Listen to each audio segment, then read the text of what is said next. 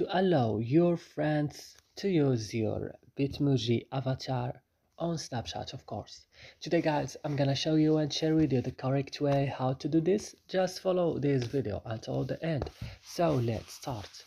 First you will just open Snap and you will go directly to open your profile here,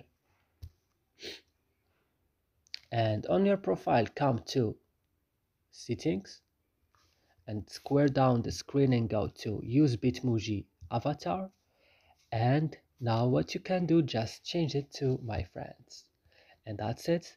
I hope this video is useful for you guys. Don't forget to like, also to subscribe in our channel, and see you in another videos.